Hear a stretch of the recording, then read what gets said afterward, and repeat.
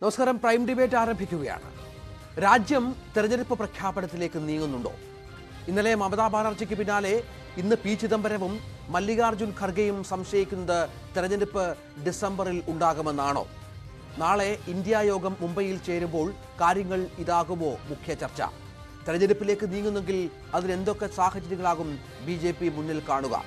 തർക്കങ്ങൾ പരിഹരിച്ച് ഒരു മുന്നണി സംവിധാനമായി മാറാൻ ഇന്ത്യ സഖ്യത്തിനാകുമോ? BJP പേടിക്കണോ ഇന്ത്യ സഖ്യത്തെ? ഈ വിഷയങ്ങൾ പ്രൈം ഡിബേറ്റ് ചർച്ച ചെയ്യുന്നു. പ്രൈം ഡിബേറ്റിലേക്ക് സ്വാഗതം.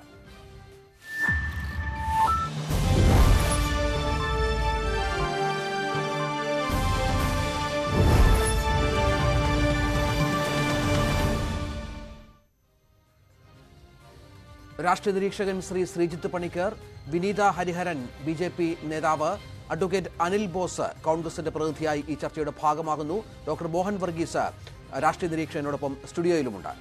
ശ്രീമതി വിനീത, ഇന്ന് ഇപ്പോൾ പി ചിദംബരത്തിന്റെ ഒരു ട്വീറ്റ് ഉണ്ട്. മല്ലികാർജുൻ ഖാർഗെയും പറയുന്നു, ഇന്നലെ മമതാ ബാനർജി പറയുന്നത് ഹെലികോപ്റ്ററുകൾ മുഴുവൻ ഈ പറഞ്ഞതുപോലെ BJP ബുക്ക് ചെയ്ത് കഴിഞ്ഞു, ഡിസംബറിൽ ഒരു തെരഞ്ഞെടുപ്പ് ഉണ്ടാകുമെന്ന് സംശയിക്കുന്നുണ്ട് ഈ പറഞ്ഞ ആളുകളൊക്കെ. കോൺഗ്രസും അത്തരത്തിൽ ചില പ്രസ്താവനകൾ അവരുടെ ഭാഗത്ത് നിന്നുണ്ടാകുന്നുമുണ്ട്. അത്തരമൊരു നീക്കം BJPയുടെ ഭാഗത്ത് നിന്ന് ഉണ്ടോ? ഇതിൽ യാതൊരു ഫാക്ട്സും ഫിഗേഴ്സിന്റെ ബേസിസിലല്ല ഈ ഒരു റൂമർ എന്നാണ് ഞാൻ പറയുള്ളൂ. ഇലക്ഷൻ പ്രീപോൺ ചെയ്യേണ്ട ഒരു അഡ്വാൻസ് ചെയ്യേണ്ട ഒരു ആക്ഷനും നമ്മുടെ സൈഡിൽ നിന്ന് ഒന്നും എടുത്തിട്ടില്ല. ഇലക്ഷൻ കമ്മീഷന്റെയും ഒരു ഇതില്ലാണ്ട് നമുക്ക് അതൊന്നും പ്രഖ്യാപിക്കാൻ പറ്റില്ല. ഇങ്ങനത്തെ ഒരു റൂമേഴ്സും സ്പ്രെഡ് ചെയ്യാൻ അത് it will be destructive actually. So അങ്ങനത്തെ ഒരു മൂവും ഇല്ല ഇപ്പോഴത്തേക്ക്. ഉണ്ടാവാൻ സാധ്യതയില്ല. ഡിസംബറിലെ ഇലക്ഷൻ ഉണ്ടാവാൻ സാധ്യതയില്ല. പ്രധാനപ്പെട്ട കാരണമായി പറയുന്നത് ഈ ഇന്ത്യ സഖ്യം, നമുക്കറിയാം കഴിഞ്ഞ അവർ പറയുന്ന 2 തവണ യോഗം ചേർന്നപ്പോഴേക്കും ഗ്യാസിന്റെ വില 200 രൂപ കുറച്ചു. നാളെ പ്രധാനപ്പെട്ട ഒരു സഖ്യത്തിന്റെ മീറ്റിംഗ് മുംബൈയിൽ നടക്കുന്നുണ്ട്.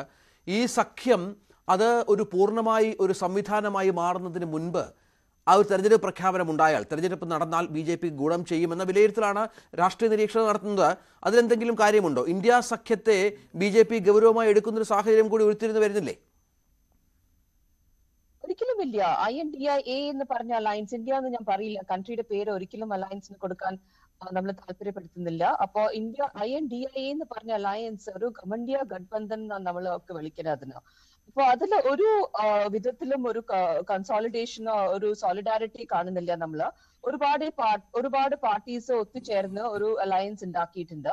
അവരുടെ മെയിൻ ഉദ്ദേശം എന്താണെന്ന് വെച്ചാൽ stability of the country destroy ചെയ്യാണ്. അതിന്റെ മെയിൻ ആങ്കർ എന്ന് പറഞ്ഞാൽ കോൺഗ്രസ് പാർട്ടി ആണെങ്കിൽ അവരുടെ തന്നെ പൊളിറ്റിക്സ് നമ്മൾ നോക്കുകയാണെങ്കിൽ ഡിസ്ട്രക്റ്റീവ് പൊളിറ്റിക്സ് ആയിരുന്നു ഇതുവരെ ചെയ്തുകൊണ്ടിരുന്നത്.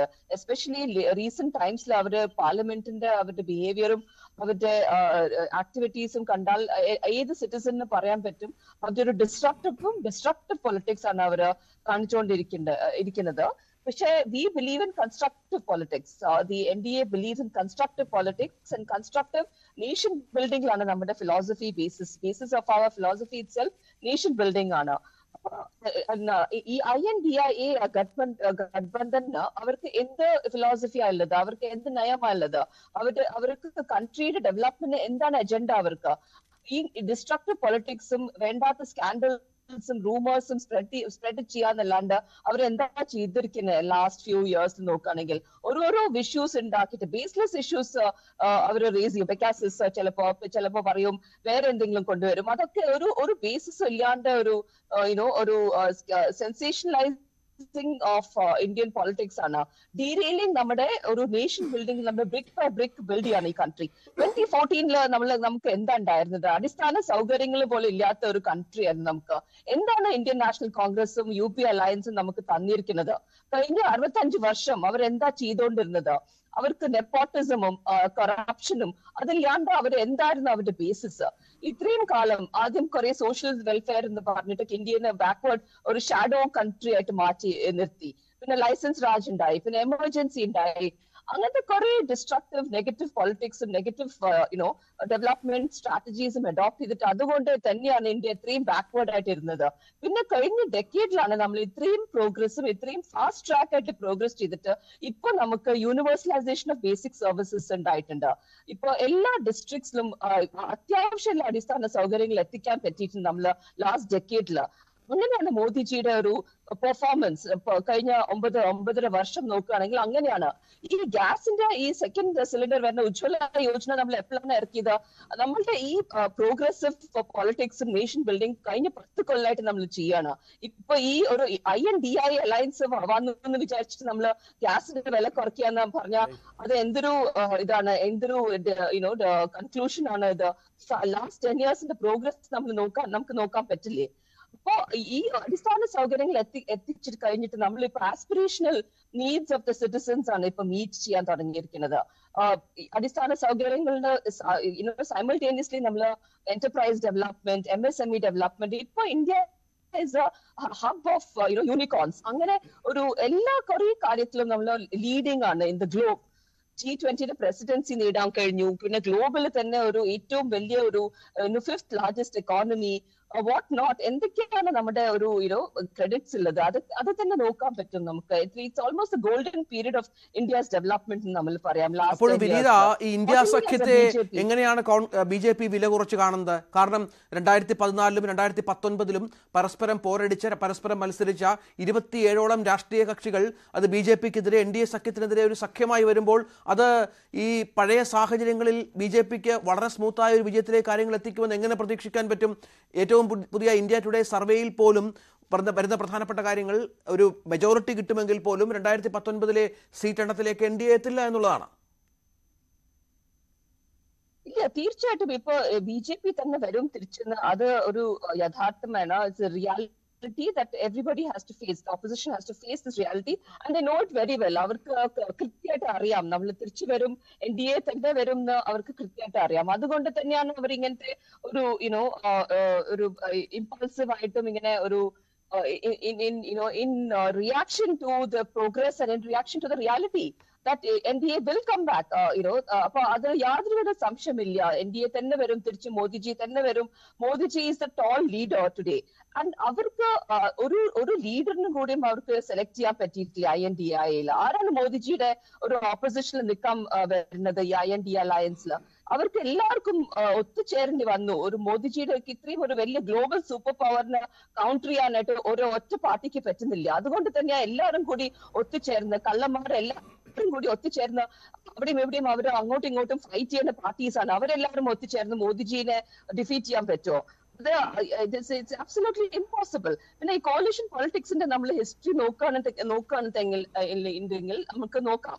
ലാസ്റ്റ് കപ്പിൾ ഓഫ് ഈ കോalition പൊളിറ്റിക്സിൽ എങ്ങനെ ഇന്ത്യ പെർഫോം ചെയ്തെന്ന് നമുക്ക് തന്നെ അറിയാം. 90s ഒരുപാട് കോalition ഗവൺമെന്റ്സ് നമ്മൾ കടന്നു പോയിട്ടുണ്ട്. എങ്ങനെയാണ് അതിന്റെ ഹൗ ആ ഡെവലപ്മെന്റ് വാസ് എഫക്റ്റഡ്, എത്ര പ്ലമറ്റ് ചെയ്തു നമ്മുടെ ഗ്രോത്ത്, അതൊക്കെ നമ്മൾ നോക്കേണ്ട കാര്യമുണ്ട്. പക്ഷെ ഇത്രയും ഒരു സ്റ്റേബിളും ഇത്രയും ഒരു പ്രോഗ്രസീവും ഇത്രയും ഒരു ഡെവലപ്മെന്റ് ഓറിയന്റഡ് പാർട്ടി BJPയും NDAയും ഇങ്ങനെ ഇത്രയും ഒരു സ്റ്റേബിൾ ഗവൺമെന്റ് നമുക്ക് ഒരിക്കലും ഉണ്ടായിട്ടില്ല. പ്രോ ഡെവലപ്മെന്റ് ആൻറ്റി കറപ്ഷൻ പരിമിതിയുടെ എത്രയാണ് നമ്മൾ all kinds of revolutions we bring in to fight corruption, be it digitalization, be it demonetization, it was all towards clean up the country. Corruption free country, ദയവായി തുടരുക. Shri advocate Anil boss, ഇവിടെ NDA സഖ്യത്തിന്റെ വളരെ പ്രധാനപ്പെട്ട, India സഖ്യത്തിന്റെ വളരെ പ്രധാനപ്പെട്ട യോഗം നാളെ മുംബൈയിൽ ചേരുകയാണ്. അവിടെ ഒരുപാട് കൺഫ്യൂഷൻസ് ഉണ്ട്. ഒന്ന്, ഈ കൺവീനറുമായി ബന്ധപ്പെട്ട ആളുകൾ സ്ഥാനമേറ്റെടുക്കാൻ തയ്യാറാകുന്നില്ല, എതിർപ്പുകളുമുണ്ട്. ഒപ്പം പ്രധാനമന്ത്രി സ്ഥാനാർത്ഥിയുമായി ബന്ധപ്പെട്ട ചർച്ചകൾ നടക്കേണ്ടതുണ്ട്. ഒരു കോമൺ മിനിമം പ്രോഗ്രാമിന്റെ അടിസ്ഥാനത്തിൽ NDA നേരിടേണ്ടതുണ്ട്. ദേശീയ സർക്കാരിനെതിരെയുള്ള പലവിധ പോരാട്ടങ്ങളിൽ ഒരുമിച്ച് നിന്ന് ഫൈറ്റ് ചെയ്യേണ്ടതുണ്ട്. അവിടെയാണ് മറ്റൊരു തരത്തിൽ ചില വാർത്തകൾ കൂടെ ദേശീയ തലത്തിൽ പ്രചരിക്കുന്നത്. അത് ഡിസംബറിൽ ഒരുപക്ഷെ തെരഞ്ഞെടുപ്പ് ഉണ്ടാകുന്ന തരത്തിലാണ്. അത്തരം എന്ത് സംവിധാനങ്ങളെയും എപ്പോൾ തെരഞ്ഞെടുപ്പ് വന്നാലും നേരിടാനുള്ള ഒരു സംവിധാനമായി ഇന്ത്യ സഖ്യം, I.N.D.A സഖ്യം മാറിയെന്ന ആത്മവിശ്വാസം താങ്കളടക്കമുള്ള ആളുകൾക്കുണ്ടോ?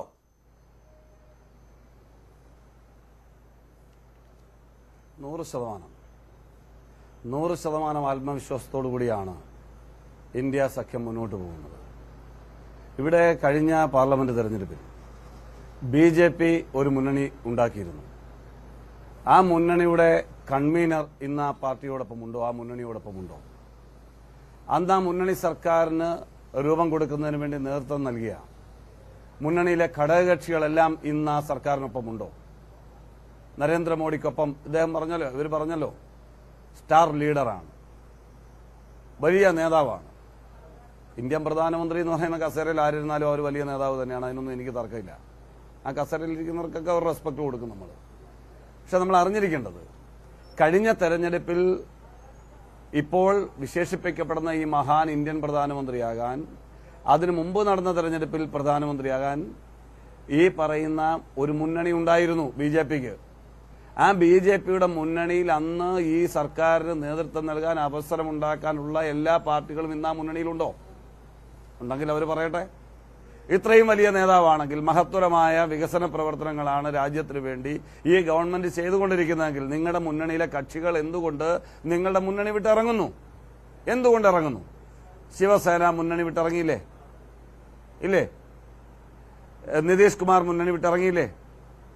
ഇവർ ഗവൺമെന്റിന് നേതൃത്വം നൽകാൻ അവസരം കൊടുത്ത മെഹബൂബ എന്ന് പറയുന്ന കാശ്മീരിലെ മുഖ്യമന്ത്രിയും പാർട്ടിയും മുന്നണി വിട്ടിറങ്ങിയില്ലേ?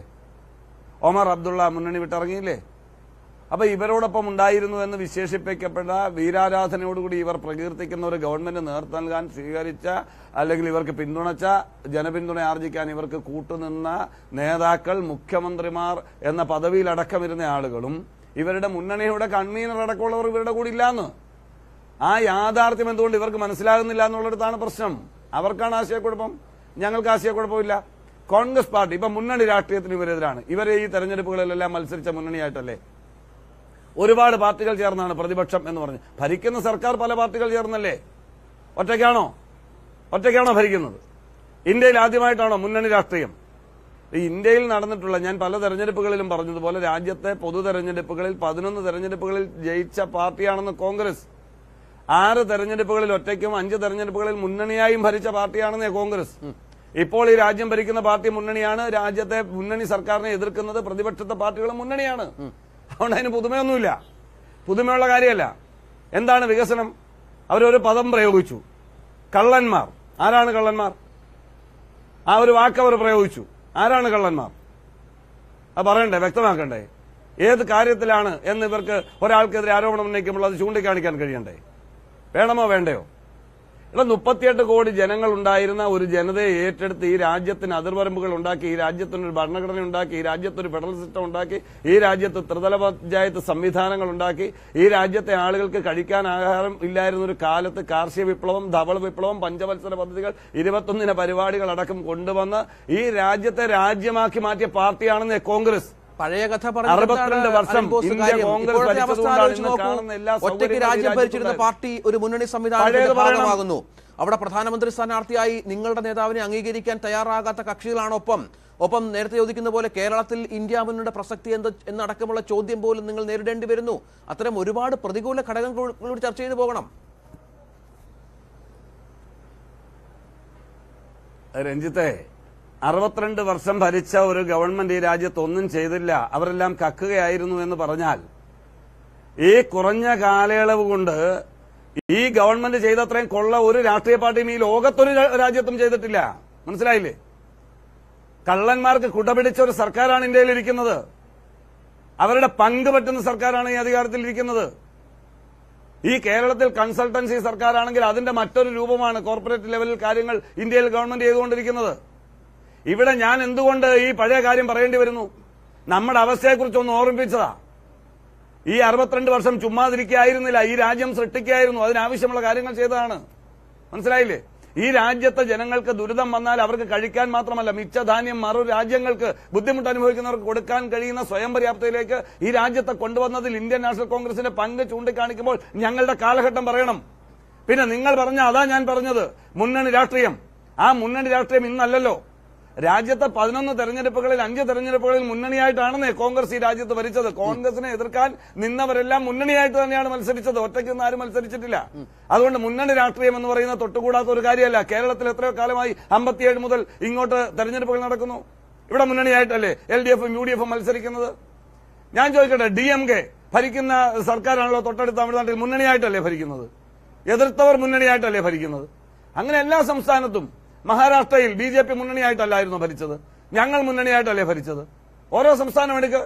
മുന്നണി രാഷ്ട്രീയം എന്ന് പറയുന്നത് എന്ന് പറഞ്ഞാൽ അപശകുനം പിടിച്ചൊരു കാര്യമായിട്ട് നിങ്ങൾ വ്യാഖ്യാനിക്കരുത്. ഒരു പാർട്ടി ഒരു തെരഞ്ഞെടുപ്പിൽ പരാജയപ്പെടും, ഒരു പക്ഷേ ചില സമയത്ത് ആ സന്ദർഭത്തിൽ ഒരു തെരഞ്ഞെടുപ്പ് നടക്കുന്ന സന്ദർഭത്തിൽ നടക്കുന്ന വിഷയങ്ങളാണ് രാജ്യം ചർച്ച ചെയ്യുന്നത്. ശരി, എന്തുകൊണ്ടാണ് ഇപ്പോൾ ഇവർ ഗ്യാസിന് 200 രൂപ വില കുറയ്ക്കാൻ തയ്യാറായത്? ഈ 9 വർഷത്തിനിടയിൽ ഈ 9 വർഷത്തിനിടയിൽ ഒരിക്കൽ പോലും ഈ ദുരിതമനുഭവിക്കുന്ന ജനതയോട് ഒരു വാത്സല്യപൂർവ്വമായ തീരുമാനമെടുക്കാൻ തയ്യാറാകാത്ത ഗവൺമെന്റ് ഇപ്പോഴെന്തിനാ എടുക്കുന്നതെന്ന് ചോദിച്ചാൽ തെരഞ്ഞെടുപ്പിന്റെ മുന്നൊരുക്കത്തിന്റെ ഭാഗമായി തങ്ങളുടെ സർക്കാരിനെതിരെ ഉയർന്നു വന്നിട്ടുള്ള ജനവികാരം ശമിപ്പിക്കണം. ജനങ്ങളെ സഹായിക്കാനല്ല. കേരളത്തിൽ കോവിഡ് കാലത്ത് കിറ്റ് കൊടുത്തിട്ട് ഇപ്പോൾ ഓണത്തിന് കിറ്റില്ലാത്ത അവസ്ഥ പോലെയാണ്. മനസ്സിലായില്ലേ? ഇത്രയും വർഷക്കാലം അധികാരത്തിൽ നിന്നിട്ട് പെട്രോളിനോ ഡീസലിനോ നിത്യോപയോഗ സാധനങ്ങൾക്കോ വില കുറയ്ക്കുന്നതിന് ഒരു നടപടിയും സ്വീകരിക്കാത്തൊരു സർക്കാർ. ശരി, എന്തിന് പാചകവാതകത്തിനോ പെട്രോളിനോ ഡീസലോ വില കുറയ്ക്കാത്ത സർക്കാർ. ഇപ്പോൾ ഇത് ചെയ്യുന്ന ഒരു തെരഞ്ഞെടുപ്പിന്റെ മുന്നൊരുക്കമാണ്. ആ മുന്നൊരുക്കമാണെന്ന് മനസ്സിലാക്കാനുള്ള വിവരം ഇന്ത്യൻ ജനസമൂഹത്തിനുണ്ട്, ഇന്ത്യയിലെ പ്രതിപക്ഷത്തിനുണ്ട്. പിന്നെ നിങ്ങൾ ഒരു ആരോപണം ഉന്നയിച്ചുകൊണ്ട് അതുകൂടി പറയാൻ എനിക്ക് അവസരം തരണം.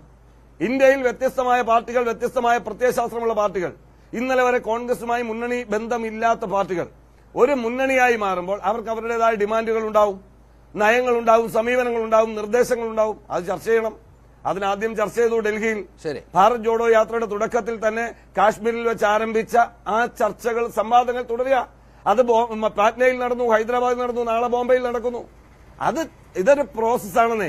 ഏത് കാര്യവും നമ്മൾ ഒരു തെരഞ്ഞെടുപ്പിന്റെ പോരാട്ടത്തിലേക്ക് പോകുമ്പോൾ ഒരു മാനിഫെസ്റ്റോ തയ്യാറാകുന്നതിന് മുമ്പ് തന്നെ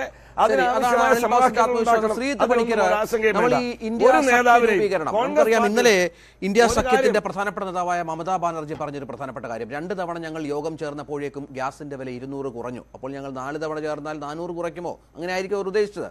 അത്തരത്തിൽ ഈ പറഞ്ഞതുപോലെ ഇന്ത്യ സഖ്യം കഴിഞ്ഞ 2014-ലും 2019-ലും ഉള്ളതുപോലെ BJPക്ക് NDAക്ക് കാര്യങ്ങൾ എളുപ്പമാക്കില്ല എന്നത് രാഷ്ട്രീയം നിരീക്ഷിക്കുന്ന ഏതാൾക്കും മനസ്സിലാകുന്ന കാര്യമാണ്. പക്ഷേ അപ്പോഴും നരേന്ദ്രമോദി ചെങ്കോട്ടയിൽ നടത്തിയൊരു ആത്മവിശ്വാസമുണ്ട്. ഈ പറഞ്ഞതുപോലെ ഞങ്ങൾ തന്നെ അത്തരത്തിൽ ഭരിക്കും എന്ന തരത്തിൽ, ഞാൻ തന്നെ പ്രധാനമന്ത്രിയാകും എന്ന തരത്തിൽ. യാഥാർത്ഥ്യത്തിലേക്ക് വന്നാൽ കാര്യങ്ങൾ അത്ര എളുപ്പമാകുമോ BJPക്ക്? ഈ തെരഞ്ഞെടുപ്പ് നേരത്തെ പ്രഖ്യാപിക്കാനുള്ള ചില വാക്കുകൾ അല്ലെങ്കിൽ അത്തരത്തിൽ പ്രചരണങ്ങൾ നടക്കുന്നത് ഇന്ത്യ സഖ്യം ശക്തി പ്രാപിക്കുന്നതിന് മുൻപുള്ള ഒരു മുന്നൊരുക്കമായി കരുതാമോ? അങ്ങനെ താങ്കൾ കരുതുന്നുണ്ടോ?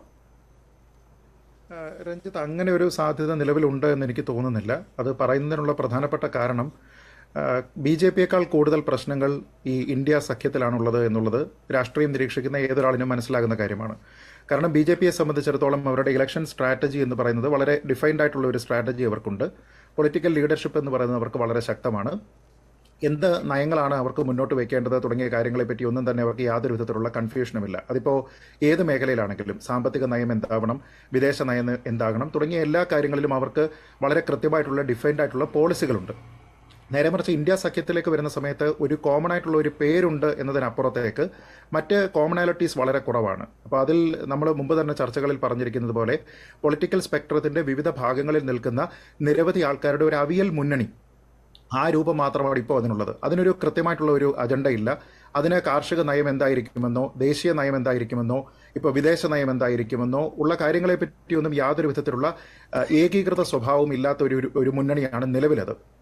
തന്നെയുമല്ല, അതിനൊരു കോമൺ മിനിമം പ്രോഗ്രാം ഇല്ല. ഇപ്പോൾ വിവിധ സംസ്ഥാനങ്ങളിലുള്ള ആൾക്കാർ, ഇപ്പോൾ മമതാ ബാനർജിക്ക് ഏറ്റവും കൂടുതൽ സ്വാധീനമുള്ളത് ബംഗാളിലാണ്. നേരെ മറിച്ച് ബീഹാറിലേക്ക് വരുന്ന സമയത്ത് അല്ലെങ്കിൽ തമിഴ്നാട്ടിലേക്ക് വരുന്ന സമയത്ത് എന്താണ് ഇവരുടെ കോമൺ മിനിമം പ്രോഗ്രാമിനെ അടിസ്ഥാനപ്പെടുത്തിക്കൊണ്ട് ഓരോ രാഷ്ട്രീയ കക്ഷിയും വോട്ടർമാരോട് എന്താണ് പറയാൻ പോകുന്നത് എന്ന കാര്യത്തിനെ പറ്റി അവർക്ക് ഒരു ഏകീകൃത സ്വഭാവം നിലവിലില്ല. ഇനി മറ്റൊന്ന്, ഏറ്റവും പ്രധാനപ്പെട്ട ഒരു കാര്യം, തെരഞ്ഞെടുപ്പ് വരുന്ന സമയത്ത് ആൾക്കാർ ഉറ്റുനോക്കുന്നത് ആരാണ് നമ്മളെ ഭരിക്കാൻ പോവുക. ഇപ്പോൾ ഈ പറഞ്ഞതുപോലെ പ്രധാനമന്ത്രി എന്ന് പറയുന്നത് ശ്രീ അനിൽ ബോസ് പറഞ്ഞതുപോലെ ഏറ്റവും കൂടുതൽ ആദരവർഹിക്കുന്ന ഒരു പൊസിഷനാണ്. അത് ആരിരുന്നാലും അപ്പോൾ അവിടെ ഇരിക്കാൻ പോകുന്നത് ആരാണ്? അത് മമതാ ബാനർജിയാണോ, അത് നിതീഷ് കുമാറാണോ, അത് രാഹുൽ ഗാന്ധിയാണോ, അത് അരവിന്ദ് കെജ്രിവാളാണോ തുടങ്ങിയ ഒരു വളരെ വലിയ രീതിയിലുള്ള ആശയക്കുഴപ്പവും അവിടെ ഇലക്ടറേറ്റിന്റെ ഭാഗത്തു നിന്നുണ്ട്. അപ്പോൾ സുസ്ഥിരമായിട്ടുള്ള ഒരു ഭരണം രാജ്യത്തിനുണ്ടാവുക എന്നുള്ളത് പ്രധാനമാണ് എന്ന് ചിന്തിക്കുന്ന ഒരു ജനതയെ സംബന്ധിച്ചിടത്തോളം കൂടുതൽ പ്രശ്നങ്ങൾ സോർട്ട് ഔട്ട് ചെയ്യാൻ നിലവിലുള്ളത് ഇന്ത്യ മുന്നണിയിലാണ്, അത് NDAയിലാണെന്ന് എനിക്ക് തോന്നുന്നില്ല. ഇനി രണ്ടാമതൊരു കാര്യമെന്ന് പറഞ്ഞാൽ, ഇപ്പോൾ NDAയെ സംബന്ധിച്ചിടത്തോളം നമുക്ക് എല്ലാവർക്കും അറിയാവുന്നതുപോലെ 2019 ഉണ്ടായിരുന്ന ഒരു കൂട്ടായ്മ പലപ്പോഴും സഖ്യകക്ഷികളുടെ ഭാഗത്ത് നിന്ന് നിലവിൽ അവർക്കില്ല. അപ്പോൾ പുതുതായിട്ടുള്ള സഖ്യകക്ഷികളെ അവർക്ക് ആവശ്യം വേണ്ടി വന്നേക്കാം, അല്ലെങ്കിൽ പുതുതായിട്ടുള്ള പല ഡീലുകളും ഒരുപക്ഷെ അവരിപ്പോൾ സ്ട്രൈക്ക് ചെയ്യാനുള്ള സാധ്യതയുണ്ടാകാം. ഇതെല്ലാം ഈ തെരഞ്ഞെടുപ്പിന് മുന്നോടിയായിട്ടുള്ള ഒരു സമയത്ത് അവർക്ക് അതിൻ്റേതായിട്ടുള്ള ഒരു സ്വീറ്റ് ടൈമുണ്ട്. ആ ഒരു സമയത്ത് അവർക്കത് ചെയ്യാവുന്ന കാര്യം മാത്രമേ ഉള്ളൂ. ഇനി ഒരുപക്ഷെ ഒറ്റയ്ക്ക് നിന്നാൽ പോലും ഭൂരിപക്ഷം ലഭിക്കാൻ പറ്റുന്ന ഒരു രാഷ്ട്രീയ സാഹചര്യം നിലവിലുണ്ട്. ഒരു 8 മാസം കഴിയുമ്പോൾ അത് എന്താകുമെന്നുള്ളത് നമുക്ക് പ്രഡിക്റ്റ് ചെയ്യാനായിട്ട് നിലവിലുള്ള സാഹചര്യത്തിൽ സാധ്യമല്ല എന്നുള്ളത് ഒരു വസ്തുതയാണ്. പക്ഷേ ഇവിടുത്തെ ഏറ്റവും പ്രധാനപ്പെട്ട ഒരു കാര്യം, നേരത്തെ ശ്രീ അനിൽ ബോസ് പറഞ്ഞതുപോലെ കഴിഞ്ഞ വർഷം ഇതിൻ്റെയൊക്കെ നേതൃത്വ നിരയിൽ നിന്നിരുന്ന ആൾക്കാരും പാർട്ടികളും ഒക്കെ ഇപ്പോൾ എവിടെയാണ് എന്ന് ചോദിച്ചു കഴിഞ്ഞാൽ ഇതേ പ്രശ്നം മറ്റുള്ള സഖ്യത്തിലുമുണ്ട്. ഉദാഹരണത്തിന് ശിവസേന കോൺഗ്രസിന്റെ ഒപ്പം നിൽക്കാനായിട്ടുള്ള ഒരു തീരുമാനമെടുത്തിരുന്ന സമയത്ത് നിന്ന് ശിവസേനയ്ക്കുണ്ടായിരിക്കുന്ന മാറ്റം എന്താണ്? NCP കോൺഗ്രസിനൊപ്പം നിൽക്കാമെന്ന് തീരുമാനമെടുത്തതിന് ശേഷം NCPക്ക് ഉണ്ടായിരിക്കുന്ന മാറ്റം എന്താണ്? പ്രധാനപ്പെട്ട നേതാക്കന്മാരൊക്കെ ഏത് പാളയത്തിൽ നിന്ന് ഏത് പാളയത്തിലേക്കാണ് ചാടിപ്പോകുന്നത്? ഇനി അടുത്ത വരുന്ന മാസങ്ങളിൽ ഒരു 6 മാസത്തിനുള്ളിൽ എത്രത്തോളം നേതാക്കന്മാർ എവിടെയൊക്കെ അങ്ങനെ ചാടിപ്പോകാനുള്ള സാധ്യതയുണ്ട് തുടങ്ങിയ കാര്യങ്ങളെല്ലാം അവിടെ നിലനിൽക്കുകയാണ്. അപ്പോൾ ഇത് 2 സ്ഥലങ്ങളിലും ബലാബലത്തിൻ്റെ ഒരു പരീക്ഷണമാണ്. അപ്പോൾ അതിൽ സ്വാഭാവികമായിട്ടും കുറേയധികം ചേഞ്ചുകൾ ഉണ്ടാകാം. ഒരുപക്ഷെ ഇലക്ഷൻ അടുക്കുന്ന സമയത്ത് നമ്മൾ ചർച്ച ചെയ്യാൻ പോകുന്ന വിഷയങ്ങൾ പോലും ഇപ്പോൾ നമ്മുടെ മുന്നിലുള്ള വിഷയങ്ങളാവണമെന്നുമില്ല. ഇതും ഒരു യാഥാർത്ഥ്യവുമായി ബന്ധപ്പെട്ട ഒരു വസ്തുതയാണ്. കാരണം അത്രത്തോളം വോളറ്റൈലും ഡൈനാമിക്കുമായിട്ടുള്ള ഒരു പൊളിറ്റിക്സാണ് നമ്മുടെ രാജ്യത്തുള്ളത്. ഇനി മറ്റൊരു കാര്യം, ശ്രീ അനിൽ ബോസ് ഇവിടെ പറഞ്ഞിരുന്ന ഒരു കാര്യമുണ്ട്. അദ്ദേഹം പറഞ്ഞത് കേരളത്തിലുള്ള ഒരു പാർട്ടി പ്രവർത്തിക്കുന്നതിന് സമാനമായ രീതിയിൽ കമ്മീഷനുമായി ബന്ധപ്പെട്ട് ആ രീതിയിലാണ് കേന്ദ്ര സർക്കാർ പ്രവർത്തിക്കുന്നത് എന്ന രീതിയിലുള്ള ഒരു ആരോപണം അദ്ദേഹം പറഞ്ഞു. ഇപ്പോൾ ഇവിടുത്തെ ഒരു പ്രധാനപ്പെട്ട പ്രശ്നം ഈ പൊളിറ്റിക്കൽ ഐഡിയോളജിയുടെ കാര്യത്തിൽ ഒരു ഏകീകൃത സ്വഭാവമില്ല എന്ന് പറയുന്നത് പോലെ ഇപ്പോൾ അദ്ദേഹം അദാനിയാണ് ഉദ്ദേശിച്ചിരിക്കുന്നത് എങ്കിൽ അദാനിയുമായി ബന്ധപ്പെട്ട കാര്യത്തിൽ പോലും ഈ ഒരു ഏകീകൃത സ്വഭാവം കോൺഗ്രസിനുള്ളിൽ പോലുമില്ല. ഒരു വർഷമായിട്ടില്ല, ഏതാനും മാസങ്ങൾ മാത്രമേ ആയിട്ടുള്ളൂ രാജസ്ഥാനിൽ മുഖ്യമന്ത്രി അശോക് ഗെഹ്ലോട്ട് ഒരേ വേദിയിൽ തന്നെ ശ്രീ അദാനിയെ സ്വീകരിച്ച് അവിടെ ഇരുത്തുകയും അദ്ദേഹത്തിനോടൊപ്പം തന്നെ ആ വേദി പങ്കിടുകയും അവിടെ വളരെ വലിയ രീതിയിലുള്ള അദാനിക്കെതിരെയുള്ള മുദ്രാവാക്യങ്ങൾ ഉയർത്തി രാഹുൽ ഗാന്ധി ഒരു ഭാഗത്ത് പര്യടനം നടത്തുന്ന സമയത്ത് അദാനിക്കൊപ്പം വേദി പങ്കിടുകയും അദാനി 65,000 കോടി രൂപയുടെ നിക്ഷേപങ്ങൾ രാജസ്ഥാനിലേക്ക് പ്രഖ്യാപിക്കുകയും ചെയ്തു. അതുവഴി 40,000 പുതിയ തൊഴിലവസരങ്ങൾ ഉണ്ടാക്കും എന്ന് പ്രഖ്യാപിച്ചു. അപ്പോൾ ആ സമയത്ത് കോൺഗ്രസിന്റെ നിലപാട് എന്തായിരുന്നു? ഈ 65,000 കോടി അവിടെ ഇൻവെസ്റ്റ് ചെയ്യുന്നതിന്റെ ഒരു 40% കമ്മീഷൻ എന്ന് പറയുന്നത് അശോക് ഗെഹ്ലോട്ടിന് കിട്ടും എന്നൊരർത്ഥമുണ്ടോ? അതിൽ 40% കമ്മീഷൻ പല ഭരണത്തിലിരിക്കുന്ന പല ആൾക്കാരും അതിൽ കൊണ്ടുപോകും എന്നൊരർത്ഥമുണ്ടോ? കമ്മീഷൻ സർക്കാരാണ് രാജസ്ഥാനിലേത് എന്നൊരർത്ഥമുണ്ടോ? അതോ രാജസ്ഥാനിൽ വരുന്ന അംബാനി എല്ലാവിധ നിയമങ്ങളും നിയന്ത്രണങ്ങളും പാലിച്ചുകൊണ്ട് വളരെ കൃത്യമായി ബിസിനസ് നടത്തുന്ന ഒരു മറ്റൊരു അംബാനിയായി മാറും എന്ന രീതിയിലുള്ള ഒരു അർത്ഥമുണ്ടോ? അപ്പോൾ ഇവിടെ പറയുന്ന വിഷയങ്ങൾക്ക്, കേന്ദ്ര സർക്കാരിനെതിരെ ഉയർത്തുന്ന വിഷയങ്ങൾക്ക് പോലും ഒരു ഏകീകൃതമായിട്ടുള്ള ഒരു സ്വഭാവമില്ല എന്നുള്ളത് വളരെ പ്രധാനപ്പെട്ട കാര്യമാണ്. ഇനി മറ്റൊരു പ്രധാനപ്പെട്ട കാര്യം ആലോചിച്ച് നോക്കൂ. ഇപ്പോൾ കോൺഗ്രസിനെ സംബന്ധിച്ചിടത്തോളം നമുക്കറിയാമല്ലോ, ഒരു പാൻ ഇന്ത്യ പ്രസൻസ് ഉള്ള ഇന്ത്യ മുന്നണിയിലെ ഒരേ ഒരു കക്ഷി എന്ന് പറയുന്നത് കോൺഗ്രസ് ആണ്. അപ്പോൾ കോൺഗ്രസിനെ സംബന്ധിച്ചിടത്തോളം അവർക്ക് നിലവിൽ ഏറ്റവും കൂടുതൽ ലോക്സഭാ സീറ്റുകൾ സംഭാവന ചെയ്തിരിക്കുന്ന സംസ്ഥാനം കേരളമാണ്. അപ്പോൾ സ്വാഭാവികമായിട്ട് ഉണ്ടാകുന്ന ഒരു ചോദ്യമുണ്ട്, എന്തുകൊണ്ട് കേരളത്തിൽ ഇന്ത്യ മുന്നണി പ്രവർത്തിക്കുന്നില്ല? പ്രവർത്തിക്കുമോ എന്ന് ചോദിച്ചാൽ പ്രവർത്തിക്കാനുള്ള യാതൊരു വിധത്തിലുള്ള സാഹചര്യവുമില്ല. അപ്പോൾ ആ സമയത്ത് രാഷ്ട്രീയ കാലാവസ്ഥ തുടങ്ങിയ പല നമുക്ക് മനസ്സിലാക്കാൻ പ്രയാസമുള്ള ചില പദങ്ങളൊക്കെ ഇവർ പറയും. എന്തുകൊണ്ടാണ് അത്തരത്തിലുള്ള ഒരു ഇന്ത്യ മുന്നണി കേരളത്തിൽ പ്രവർത്തിക്കാത്തത്? വളരെ ലളിതമായിട്ടുള്ള ഉത്തരമാണ്. കേരളത്തിൽ കോൺഗ്രസിന് സിഗ്നിഫിക്കൻ്റ് ആയിട്ടുള്ള സ്വാധീനമുണ്ട്. വളരെ ശക്തമായിട്ടുള്ള ഒരു സ്വാധീനം അവർക്ക് എല്ലാ കാലത്തും കേരളത്തിൽ ഉണ്ടായിട്ടുണ്ട്. ഇതേപോലെ തന്നെ CPM-നും ഉണ്ടായിട്ടുണ്ട്. ഇവർ രണ്ടുപേരും വളരെ ശക്തരായിട്ടുള്ള പൊളിറ്റിക്കൽ റൈവൽറി കീപ്പ് ചെയ്യുന്ന ആൾക്കാരുമാണ്. അപ്പോൾ സ്വാഭാവികമായിട്ടും തങ്ങളുടെ ടാലിയിലേക്ക് ഏറ്റവും കൂടുതൽ സീറ്റിനെ കൂട്ടുന്നതിന് വേണ്ടിയിട്ടുള്ള ഒരു ശ്രമം അവരുടെ ഭാഗത്തു നിന്നുണ്ടാകും. ഇതേ കാരണം മറ്റുള്ള സംസ്ഥാനങ്ങളിൽ വർക്ക് ചെയ്യാത്തത് കൊണ്ട് മാത്രമാണ് ഇന്ത്യ മുന്നണിയുള്ളത്. ഇപ്പോൾ ഒറ്റയ്ക്ക് നിൽക്കാനായിട്ട് നിന്നാൽ കുറേയധികം സീറ്റ് ഇന്ത്യയിലെ മറ്റേതെങ്കിലും സംസ്ഥാനത്ത് കിട്ടുമായിരുന്നുവെങ്കിൽ അവിടെ കോൺഗ്രസ് ഇന്ത്യ മുന്നണിക്ക് പോകില്ല, അവിടെ CPM ഇന്ത്യ മുന്നണിക്ക് പോകില്ല, ഇതിൽ ഒരു നേതാവും ഒരു പാർട്ടിയും അതിന് പോകില്ല. അപ്പോൾ അതിൻ്റെ അർത്ഥം നിലവിൽ BJP അത്രത്തോളം ശക്തമായിട്ട് ഒരു ഭാഗത്ത് നിൽക്കുന്നുണ്ട്. മറ്റുള്ള രാഷ്ട്രീയ കക്ഷികൾക്കെല്ലാം തന്നെ പല സംസ്ഥാനങ്ങളിലും അവരുടെ ശക്തിയെല്ലാം തന്നെ പോയി ചോർന്നു പോയിരിക്കുകയാണ്. ഇപ്പോൾ ആന്ധ്രാപ്രദേശ് പോലെ ഒരു സമയത്ത് വളരെ വലിയ, ശ്രീ അനിൽ ബോസ് പറഞ്ഞതുപോലെ വളരെ വലിയ ലെഗസി അവകാശപ്പെടാൻ കോൺഗ്രസിനുണ്ടായിരുന്ന ആന്ധ്രാപ്രദേശ് പോലെയുള്ള അല്ലെങ്കിൽ ഇന്നത്തെ തെലങ്കാനയുടെ ഭാഗമായിട്ടുള്ള സ്ഥലങ്ങളിലൊക്കെ തന്നെ കോൺഗ്രസ് എത്രത്തോളം ദുർബലമായി പോയി എന്നുള്ളത് ആലോചിച്ച് നോക്കുക. കഴിഞ്ഞ തെരഞ്ഞെടുപ്പിന്റെ സമയത്ത് ഇതര പ്രതിപക്ഷ കക്ഷികളെല്ലാവരും അല്ലെങ്കിൽ ഇതര രാഷ്ട്രീയ കക്ഷികളൊക്കെ തന്നെ കോൺഗ്രസിനെ കളിയാക്കിയത് പോലും അവർക്ക് പരസ്യം ചെയ്യേണ്ടി വന്നു അവിടെ പലയിടത്തും നിൽക്കാനായിട്ട് കോൺഗ്രസിന് സ്ഥാനാർത്ഥികളെ കിട്ടുന്നതിന് വേണ്ടിയിട്ട് എന്ന രീതിയിലത്തേക്കാണ്. അപ്പോൾ എന്തുകൊണ്ടാണ് അവിടെ ഒരു ഇന്ത്യ മുന്നണി പ്രവർത്തിക്കുന്നത് എന്ന് വെച്ചാൽ അവിടെ കോൺഗ്രസിന് ശക്തി നഷ്ടപ്പെട്ടു. അപ്പോൾ ശക്തി ഉള്ള ആളിനെ നേരിടുന്നതിന് വേണ്ടിയിട്ട് സ്വയം ശക്തി ഇല്ലാതെ പോയിരിക്കുന്ന കുറേയധികം പാർട്ടികൾ എല്ലാവരും കൂടി ചേർന്ന് ഒന്നിച്ച് നിൽക്കാമെന്ന് തീരുമാനിച്ചു എന്ന് മാത്രമേ ഈ ഒരു ഘട്ടത്തിൽ ഇന്ത്യ മുന്നണി എന്നതിന് നമ്മൾ അർത്ഥമാക്കേണ്ടതുള്ളൂ. അതിനെ ഒരു രാഷ്ട്രീയ രൂപം പോലും ഇപ്പോഴും കൈവന്നിട്ടില്ല. അങ്ങനെ ഒരു രാഷ്ട്രീയ രൂപം ഉണ്ടാകുന്നുണ്ട് എങ്കിൽ അത് ഈ പൊളിറ്റിക്കൽ സ്പെക്ട്രത്തിന്റെ ഏത് ഭാഗത്ത് നിൽക്കുന്നു എന്നെങ്കിലും നമ്മളോട് പറയണ്ടേ. ഇപ്പോൾ BJP-യെ ഇവർ എതിർക്കുന്നതിന്റെ ഒരു പ്രധാനപ്പെട്ട കാര്യം തീവ്ര വലതുപക്ഷം അല്ലെങ്കിൽ ഫാഷിസ്റ്റ് തുടങ്ങിയ കാര്യങ്ങളൊക്കെ ഉപയോഗിച്ചുകൊണ്ടാണ്. ഞാൻ ചോദിക്കുന്നത്, അങ്ങനെയാണെങ്കിൽ നിങ്ങളോടൊപ്പം നിൽക്കുന്ന ശിവസേന ആരാണ്? BJP-യേക്കാൾ കൂടുതൽ ഹിന്ദുത്വ പറയുന്ന, സവർക്കർക്ക് ഭാരതരത്നം വേണമെന്ന് തുടർച്ചയായിട്ട് ആവശ്യപ്പെടുന്ന, മഹാരാഷ്ട്രയുടെ മണ്ണിൽ വന്ന് സവർക്കർക്കെതിരെ ആരെങ്കിലും സംസാരിച്ചു കഴിഞ്ഞാൽ ആ നാക്ക് ചവിട്ടി പിഴുതെടുക്കും എന്ന് പറയുന്ന ആൾക്കാരെല്ലാം പ്രവർത്തിക്കുന്ന ശിവസേന തന്നെയാണ് ഇപ്പോൾ നിലവിൽ കോൺഗ്രസിനൊപ്പമുള്ള ഇന്ത്യ മുന്നണിയിലുള്ള ശിവസേനയും ഉദ്ധവ് താക്കറെ അഭിപ്രായപ്പെട്ടിരുന്നത് എന്താണ്? അപ്പോൾ അങ്ങനെയുള്ള തീവ്ര നിലപാട് പോലും BJP-ക്കില്ല എന്നോർക്കണം.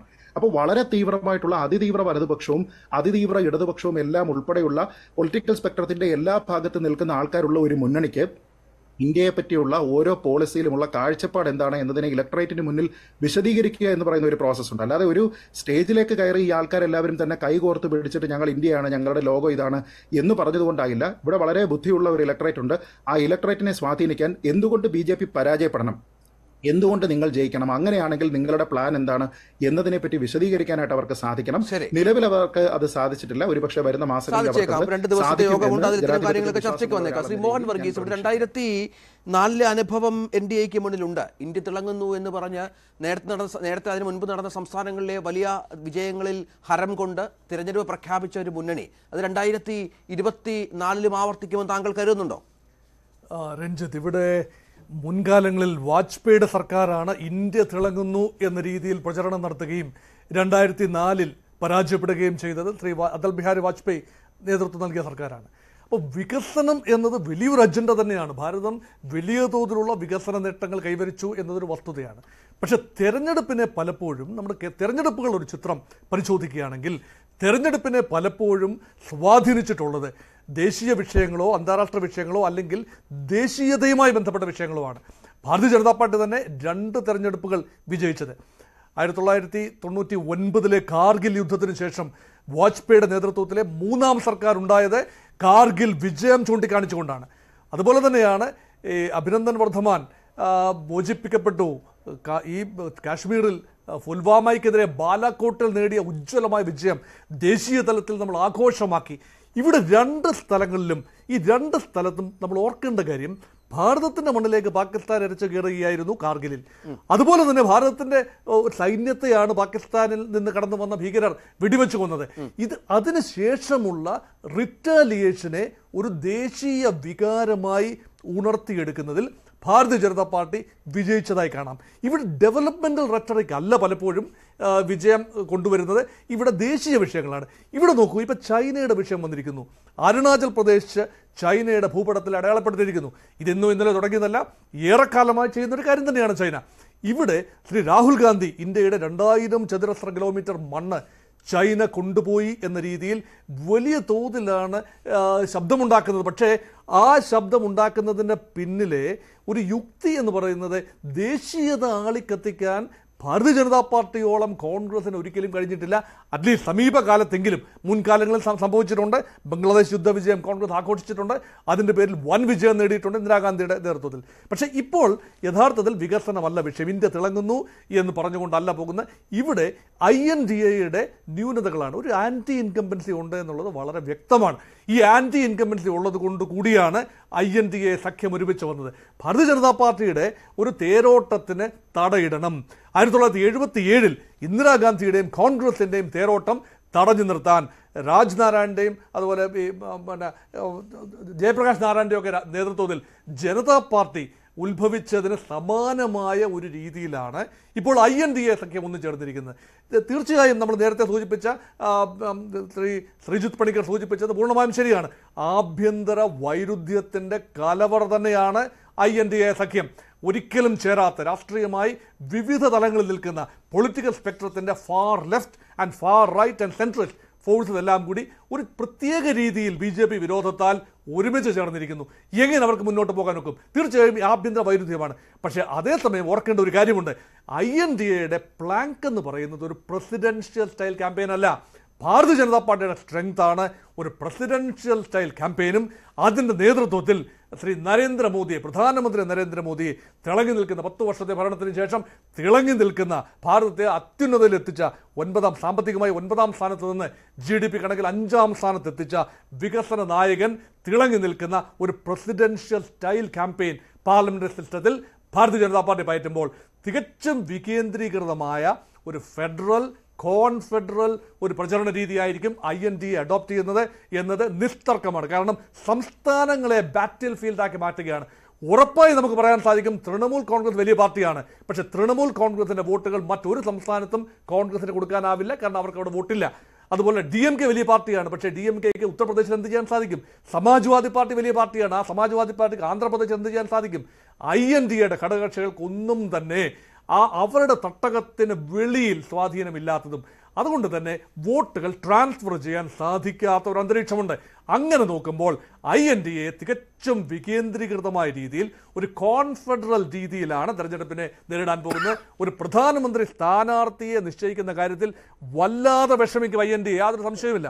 ഒരു കൺവീനറെ പോലും നിശ്ചയിക്കുന്നതിൽ ബുദ്ധിമുട്ടിക്കൊണ്ടിരിക്കുകയാണ്. വിനീത ഹരിഹരൻ, അനിൽ ബോസ് ചൂണ്ടിക്കാട്ടുകയായിരുന്നു കഴിഞ്ഞ NDA സഖ്യത്തിലുണ്ടായ രാഷ്ട്രീയ പാർട്ടികളൊക്കെ എവിടെ, കൺവീനറായിരുന്ന ആൾ എവിടെ? അങ്ങനെ NDAയോട് പിണങ്ങി മാറിയ രാഷ്ട്രീയ കക്ഷികൾ ചേർന്നൊരു സഖ്യമുണ്ടാക്കുന്നു, അവരെ കൂടെ ഉൾപ്പെടുത്തി സഖ്യമുണ്ടാക്കുന്നു.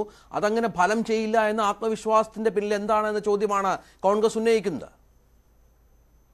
ഒരിക്കലുമല്ല. കോൺഗ്രസ് അവരോട് വീക്ക്നെസ് റിഫ്ലക്ട് ചെയ്തിട്ട് നമ്മളെ ചൂണ്ടിക്കാണിക്കുകയാണ്. BJPയുടെ NDA അലയൻസിന് Poynting fingers at NDA alliance. Because അവർ തന്നെ ഒരു I.N.D.A അലയൻസ് പറഞ്ഞിട്ട് അവർ കൺസോളിഡേറ്റ് ചെയ്യാൻ പറ്റിയിട്ടില്ല അവരുടെ പ്ലാൻസും കോമൺ മിനിമം പ്രോഗ്രാമും അജണ്ടയും. ഇപ്പൊ NDA as far as BJP is concerned, I.N.D.A is concerned, നമ്മുടെ നയങ്ങൾ, നമ്മുടെ nation ബിൽഡിംഗിന്റെ philosophy, Deendayal ഉപാധ്യായജിയുടെ philosophy, removing poverty from every home, reaching out basic services to all Holmes, and ഇങ്ങനത്തെ ഒരു ബേസിക് ഫിലോസഫി, നേഷൻ ബിൽഡിംഗിന്റെ ഫിലോസഫിയിൽ അലൈൻഡ് അല്ലാത്ത ആൾക്കാർ അവർ പോവും, അവർ തീർച്ചയായിട്ടും പോവും. സെൽഫിഷ് ഇൻട്രസ്റ്റും ഇൻഡിവിജ്വലിസ്റ്റിക് ഒരു പാറ്റേൺസ് കൊണ്ടുവന്ന ആൾക്കാരും ലീഡേഴ്സും അവർ തീർച്ചയായിട്ടും പോവും. ബിക്കോസ് ഇത് ഒരു ഓർഗനൈസേഷൻ ഡ്രിവൻ പാർട്ടിയാണ്.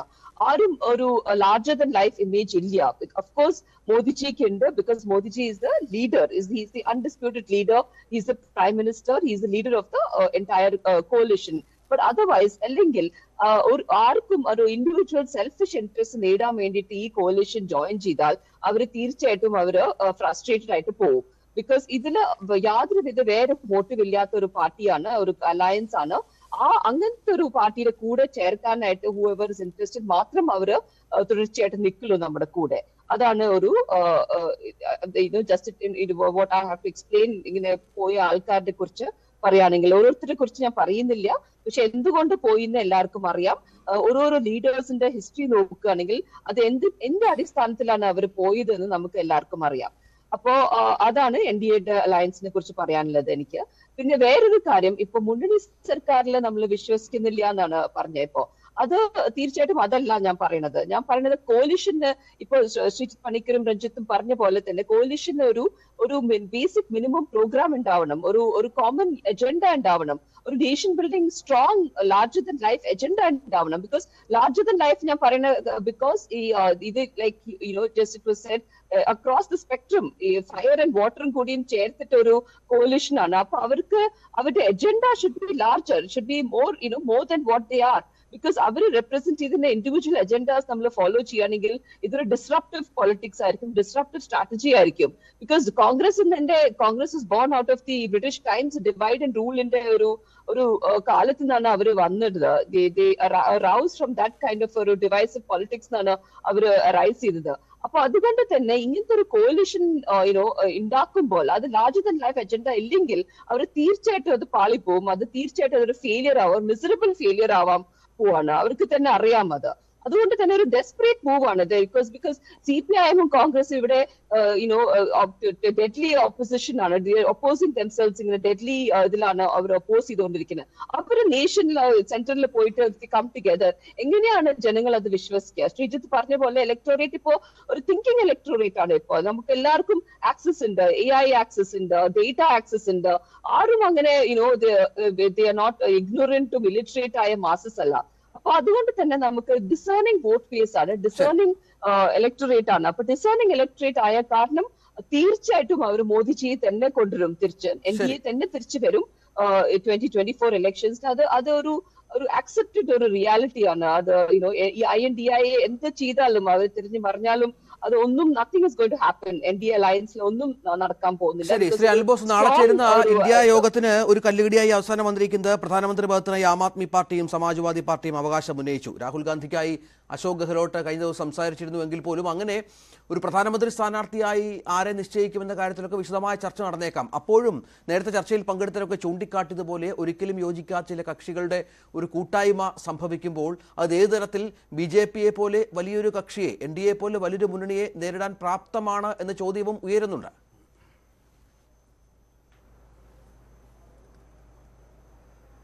രഞ്ജിത്ത്, ഇവിടെ നാളെ നടക്കുന്ന യോഗത്തിൽ പ്രധാനമന്ത്രി സ്ഥാനാർത്ഥിയെ തീരുമാനിക്കാനാണ് നാളത്തെ യോഗമെന്ന് നിങ്ങളോട് ആരാ പറഞ്ഞു? എനിക്ക് മനസ്സിലായി. ഞാൻ ഈ പാർട്ടി ഒരാൾ വേണ്ടേ, മോശമല്ലാത്ത ചില ചുമതലകൾ വഹിക്കുന്ന ഒരാളാണ്. നാളെ നടക്കുന്ന അത് പറയാം, നിങ്ങൾ അസ്വസ്ഥമാകാതെ. മറ്റുള്ളവരാരും സംസാരിച്ചപ്പോൾ നിങ്ങൾ ഇടപെട്ടില്ലല്ലോ. കഴിഞ്ഞ ദിവസം ഒരു ചർച്ചയിൽ പങ്കെടുത്തപ്പോൾ കേരളത്തിൽ വില കുറയാത്തതിന് പ്രതിപക്ഷം എന്ത് നടപടി സ്വീകരിച്ചു എന്ന് ചോദിച്ചാൽ ആങ്കറെ പോലെ ആകരുതല്ലോ. ഒരു കാര്യം പറയുമ്പോൾ അത് പറയാനും പ്രസന്റ് ചെയ്യാനും കേട്ടിരിക്കുന്ന ആളുകൾക്ക് അത് മനസ്സിലാക്കാനുമുള്ള അവസരം പല ആളുകൾ പല ആംഗിളിൽ പറഞ്ഞുകൊണ്ടിരിക്കുകയാണല്ലോ. ഇവിടെ ഞങ്ങളെ സംബന്ധിച്ചിടത്തോളം ഞങ്ങളൊരു മുന്നണി രാഷ്ട്രീയത്തിൽ രാജ്യത്തിന്റെ പൊതു താല്പര്യം മുൻനിർത്തി രാജ്യം മുഴുവൻ നടന്ന് രാജ്യം മുഴുവൻ ഉള്ള ആളുകളുമായിട്ട് ഇടപെട്ട് സംവദിച്ച് അവരുടെ വിചാരങ്ങൾ ഞങ്ങൾ ഉൾക്കൊണ്ടുകൊണ്ട് ഞങ്ങളൊരു രാജ്യരക്ഷയ്ക്ക് വേണ്ടിയുള്ള, രാജ്യത്തിന്റെ വീണ്ടെടുപ്പിന് വേണ്ടിയുള്ള ഒരു നയം, സമീപനം, അതിന്റെ ഭാഗമായിട്ട് ഒരു മുന്നണി സംവിധാനത്തിലേക്ക് വന്നിരിക്കുന്നു. ആ മുന്നണിയിലേക്ക് വരുന്ന കക്ഷികൾ എല്ലാം തന്നെ പ്രത്യേകമായ ഐഡന്റിറ്റികളുള്ള പാർട്ടികളാണ്, പ്രത്യേകമായ ആശയങ്ങളുള്ള പാർട്ടികളാണ്. ഇത് ഞങ്ങൾക്കറിയാന്നേ. നിങ്ങൾ ചർച്ച ചെയ്യുന്ന പോലെ, നിങ്ങൾ ആശങ്കപ്പെടുന്ന പോലെ ഒരു കാര്യവും ഇല്ല ഇതിന്റെ അകത്ത്. നാളെ രാഹുൽ ഗാന്ധി കോൺഗ്രസിന്റെ പ്രധാനമന്ത്രി സ്ഥാനാർത്ഥി ആകുന്നില്ല, ഞങ്ങൾക്ക് പ്രശ്നമില്ലെന്നേ. നിങ്ങൾക്ക് പ്രശ്നമുണ്ടെങ്കിൽ ഞങ്ങൾക്ക് എന്ത് ചെയ്യാൻ കഴിയും? രാഹുൽ ഗാന്ധി പ്രധാനമന്ത്രി സ്ഥാനാർത്ഥി ആകുന്നില്ല എന്നതാണ് ഈ മുന്നണിയുടെ തീരുമാനമെങ്കിൽ ഞങ്ങൾ അതിനെ സ്വാഗതം ചെയ്യുന്നേ. പിന്നെന്താ കുഴപ്പം? അപ്പം ഞങ്ങളുടെ പാർട്ടി ലൈൻ, മുന്നണിയുടെ ലൈൻ വളരെ കൃത്യമാണ്. മുന്നണിയിലെ കക്ഷി നേതാക്കൾ ഓരോ പാർട്ടിയും അവരുടെ നയങ്ങളും സമീപനങ്ങളും പൊതുവായ ഒരു മത്സരത്തിലേക്ക് വരുമ്പോൾ ഒരു മുന്നണി സംവിധാനത്തിൽ വിട്ടുവീഴ്ച ചെയ്യേണ്ടതായിട്ട് വരും. ഞാൻ ചോദിക്കട്ടെ, ഞങ്ങൾ 2004 മത്സരിച്ചപ്പോൾ ഞങ്ങൾ പറഞ്ഞിരുന്നു ഇന്ത്യയിലെ തെരഞ്ഞെടുപ്പിൽ ഡോക്ടർ മൻമോഹൻ സിംഗിനെ ഇന്ത്യയുടെ പ്രധാനമന്ത്രിയാക്കും എന്ന് പറഞ്ഞാണോ ഞങ്ങൾ വോട്ട് ചോദിച്ചത്? അല്ലല്ലോ. നിങ്ങൾ മാധ്യമപ്രവർത്തകർ ആരെങ്കിലും ഡോക്ടർ മൻമോഹൻ സിംഗ് ഇന്ത്യയുടെ പ്രധാനമന്ത്രിയാകും എന്ന് എപ്പോഴെങ്കിലും ഒരിക്കലെങ്കിലും ഒരു സ്കോപ്പ് വാർത്തയെങ്കിലും ചെയ്തിരുന്നോ? ചെയ്തില്ലല്ലോ. ഇന്ത്യ തിളങ്ങുന്നു എന്ന് പറയുന്ന വലിയ പ്രഭാവം സൃഷ്ടിച്ചുകൊണ്ട് വാജ്പേയിയുടെ നേതൃത്വത്തിൽ നടന്ന വലിയ ക്യാമ്പയിൻ, അന്ന് കേരളത്തിലുള്ള ഇന്ത്യയിലുള്ള ആളുകൾ പ്രതീക്ഷിച്ച ഒരിക്കലും നരേന്ദ്രമോദി പ്രധാനമന്ത്രി ആകുമെന്ന് പ്രചാരം ഉണ്ടായിരുന്നെങ്കിൽ പോലും അദ്ദേഹം തന്നെയാണ് പ്രധാനമന്ത്രി എന്ന് BJP ഹാൻഡിലുകൾ പോലും ആധികാരികമായി പറഞ്ഞിരുന്നു. അന്ന് പല ആളുകളും, അതിൽ വലിയൊരു ഭാഗം, പ്രത്യേകിച്ച് സീനിയർ മോസ്റ്റ് ആയിട്ടുള്ള ആളുകൾ മുഴുവൻ ലാൽകൃഷ്ണ അദ്വാനി വരും എന്നാണ് പ്രതീക്ഷിച്ചതെന്നത്. പക്ഷേ നരേന്ദ്രമോദിയുടെ കയ്യിലേക്ക് പൊളിറ്റിക്സ് വന്നു. അതിനുവേണ്ടിയുള്ള പ്രചരണ പ്രവർത്തനങ്ങൾ നടത്തുന്നതിൽ അദ്ദേഹവും അദ്ദേഹത്തിന്റെ സംഘാംഗങ്ങളും ആ പാർട്ടിക്കകത്ത് ആ വിഭാഗവും അതിന്റെ അകത്ത് കരുത്ത് തെളിയിച്ചു. സ്വാഭാവികം, എല്ലാ പാർട്ടികളിലും മുന്നണികളിലും ഉണ്ടാകുന്ന കാര്യമാണ്. ഇവിടെ 2004 ഡോക്ടർ മൻമോഹൻ സിംഗിനെ പ്രധാനമന്ത്രിയാക്കാൻ ഞങ്ങൾക്ക് കഴിഞ്ഞുവെങ്കിൽ ഒരു മുന്നണിയില്ലാതെ മത്സരിച്ചിട്ടും ഏറ്റവും കൂടുതൽ ക്ഷേമ പ്രവർത്തനങ്ങൾ നടത്തിയ ഒരു ഗവൺമെന്റായി UPA ഗവൺമെന്റ് മാറിയിട്ടുണ്ട്. അത് നിങ്ങൾ ഭക്ഷ്യസുരക്ഷാ നിയമം എടുത്താൽ മനസ്സിലാവും. ദാരിദ്ര്യ നിർമ്മാർജ്ജനത്തെക്കുറിച്ച് പറയുമ്പോൾ BJP അല്ല, അതിൽ കോൺഗ്രസിന്റെ ഭക്ഷ്യസുരക്ഷാ നിയമത്തിന്റെ ശക്തിയും അതിന്റെ വ്യാപ്തിയും രാജ്യത്തെ ജനങ്ങൾക്ക് നല്ല ബോധ്യമുണ്ട്. അത് കോവിഡ് കാലത്തും ആളുകൾക്ക് ബോധ്യപ്പെട്ടിട്ടുണ്ട്. പ്രത്യേകിച്ച് മഹാത്മാഗാന്ധി തൊഴിലുറപ്പ് പദ്ധതി, മഹാത്മാഗാന്ധിയുടെ പേര് വെട്ടിമാറ്റിയതുകൊണ്ടായില്ല. അന്ന് BJP ഈ പറയുന്ന മഹാത്മാഗാന്ധി നരേഗ പദ്ധതിയോട് സ്വീകരിച്ച സമീപനത്തെക്കുറിച്ച് എല്ലാവർക്കും അറിയാം. ഇതെങ്ങനെ ഈ രാജ്യം സാമ്പത്തിക കെടുതിയിലേക്ക് പോകുമെന്ന് പറഞ്ഞ് ആക്ഷേപിച്ച ആളുകൾ എന്തുകൊണ്ടത് മാറ്റിയില്ല? എന്തുകൊണ്ട് മാറ്റാൻ അവർക്ക് കഴിഞ്ഞില്ല? മാറ്റാൻ അവർ തയ്യാറായില്ല. അപ്പൊ രാജ്യത്തിന്റെ സാമ്പത്തിക അടിത്തറയും കുടുംബ ഭദ്രതയും ഉറപ്പാക്കാൻ കഴിയുന്ന രണ്ട് പ്രധാനപ്പെട്ട ഒരുപാട് കാര്യങ്ങൾ എനിക്ക് പറയാനുണ്ട്. അത് ഭക്ഷ്യസുരക്ഷാ നിയമവും മഹാത്മാഗാന്ധി തൊഴിലുറപ്പ് പദ്ധതിയും എന്ന് പറയുന്നത് ശ്രേയസ്കരമായി വിഭാവനം ചെയ്ത പദ്ധതിയാണ്. അത് മുന്നണി സംവിധാനമായിരുന്നു. തെരഞ്ഞെടുപ്പിൽ ഒന്നിച്ച് മത്സരിച്ച പാർട്ടികളല്ല മുന്നണി ഉണ്ടാക്കി ഗവൺമെന്റ് ഉണ്ടാക്കിയത്. ഒരു കുഴപ്പമില്ലാതെ 10 വർഷം കൊണ്ടുപോയില്ലേ? ഞങ്ങൾ തെരഞ്ഞെടുപ്പിൽ പരാജയപ്പെട്ടു. അത് നിങ്ങളുടെ പ്രൊപ്പഗണ്ട രാഷ്ട്രീയത്തിൽ ഞങ്ങൾ ഇന്ന് BJPയുടെ ഗവൺമെന്റ് ചെയ്യുന്ന പോലെ ഭരണകൂടത്തിന്റെ ആംഗിൾ ഉപയോഗിച്ച് മൻമോഹൻ സിംഗിനെ പോലെ ഒരാൾ ഈ രാജ്യത്തിന്റെ ഭരണം കവർന്നെടുത്ത് എല്ലാം കൈക്കുള്ളിലാക്കാൻ ശ്രമിക്കുന്ന ഒരു രാഷ്ട്രീയ ശൈലി ആയിരുന്നില്ല ഡോക്ടർ മൻമോഹൻ സിംഗിന്റേത്. അദ്ദേഹം വളരെ വിശാലമായ വീക്ഷണത്തോടുകൂടി രാജ്യത്തിന്റെ താല്പര്യം കേവലം ഒരു രാഷ്ട്രീയ നേതാവിനപ്പുറം രാജ്യത്തിന്റെ ഒരു സ്റ്റേറ്റ്സ്മാൻ എന്നുള്ള നിലയിൽ അദ്ദേഹം എടുത്തിട്ടുള്ള നിലപാടുകളുണ്ട്. ആ ദേശീയ ബോധത്തിൽ അധിഷ്ഠിതമായ അദ്ദേഹം എടുത്ത നിലപാടുകളുണ്ട്. ആ നിലപാട് ഒരിക്കലും നരേന്ദ്രമോദിയിൽ നിന്നുണ്ടായിട്ടില്ല. എവിടെയാണ് അദ്ദേഹത്തിന്റെ സ്റ്റേറ്റ്സ്മാൻഷിപ്പ് നമുക്ക് ബോധ്യപ്പെടുത്താൻ കഴിയുന്നത്? ഏത് കാര്യത്തിലാണ് ഇന്ത്യയുടെ പ്രധാനമന്ത്രി കാണിച്ചിട്ടുള്ളത്? ഇപ്പൊ മണിപ്പൂർ സംഭവം എടുക്കട്ടെ. മണിപ്പൂർ സംഭവത്തിൽ അദ്ദേഹത്തിന്റെ നിലപാടെന്തായിരുന്നു? പൌരത്വ നിയമത്തിൽ അദ്ദേഹത്തിന്റെ നിലപാടെന്തായിരുന്നു? കർഷക പ്രക്ഷോഭത്തിൽ അദ്ദേഹത്തിന്റെ നിലപാടെന്തായിരുന്നു? അപ്പൊ ഇത്തരം നിരവധിയായിട്ടുള്ള വേണ്ട ബ്രിഡ്ജ് ഭൂഷൺ എന്ന് പറയുന്ന ഒരു പാവപ്പെട്ട ഇന്ത്യക്ക് വേണ്ടി മെഡലുകൾ നേടിയ കായിക താരങ്ങളെ പോക്സോ കേസിൽ പ്രതിയായ ഒരു പാർലമെന്റ് അംഗമായ ബ്രിഡ്ജ് ഭൂഷന്റെ കാര്യത്തിൽ നരേന്ദ്രമോദിയുടെ നിലപാടെന്തായിരുന്നു പറയണ്ടേ? അപ്പൊ ഗവൺമെന്റിനെതിരെ ചൂണ്ടിക്കാണിക്കാൻ ഒന്നല്ല 1000 കാര്യങ്ങൾ ഞങ്ങൾക്കുണ്ട്. ഞങ്ങൾക്ക് പറയാൻ ഇന്ന് വരെ യോജിക്കാത്ത പാർട്ടികൾ യോജിക്കുമ്പോൾ ചർച്ചകൾ വേണ്ടിവരും, സ്വാഭാവികമാണ്. നിങ്ങൾ പറയുന്ന പോലെ കോമൺ മിനിമം പ്രോഗ്രാം ഉണ്ടോ? അത് വരും. ഞങ്ങൾ തെരഞ്ഞെടുപ്പിന് ശേഷം ഒരു ഗവൺമെന്റ് വന്നതിന് ശേഷം മുന്നണി ഉണ്ടാക്കി മിനിമം പദ്ധതികൾ ഉണ്ടാക്കിക്കൊണ്ട് പൊതുധാരണ ഉണ്ടാക്കിക്കൊണ്ട് വിജയിച്ച് രാജ്യത്തെ ബോധ്യപ്പെടുത്തിയവരാണ്. രാജ്യത്തെ ബോധ്യപ്പെടുത്തുന്ന ആളുകളാണ്. ഊഹക്കണക്കുകൾ അടങ്ങുന്ന 2G സ്പെക്ട്രം പോലെയുള്ള കാര്യങ്ങൾ പറഞ്ഞ് പ്രൊപ്പഗണ്ട സൃഷ്ടിച്ച് ഗവൺമെന്റിനെ അട്ടിമറിക്കാൻ ഒരു മുന്നണി രാഷ്ട്രീയത്തിൽ നിങ്ങൾക്ക് കഴിഞ്ഞു എന്നുള്ളത് സത്യമാണെന്ന് ഞങ്ങളത് അംഗീകരിക്കുന്നു.